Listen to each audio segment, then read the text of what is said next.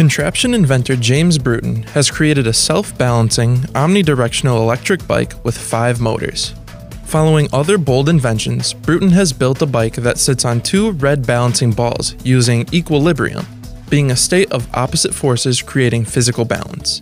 The balls resemble yoga balls, but retain shape and a harder surface as they are weighted.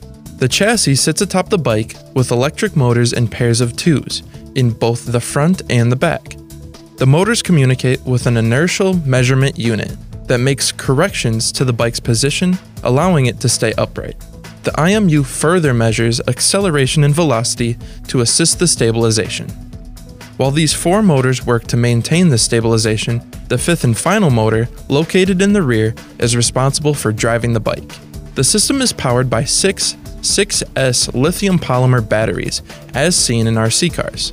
The wired series linking them together, however, can push out about 50 volts. The bike additionally contains a coder Bruton wrote himself to push the microcontroller programming aspect of the bike.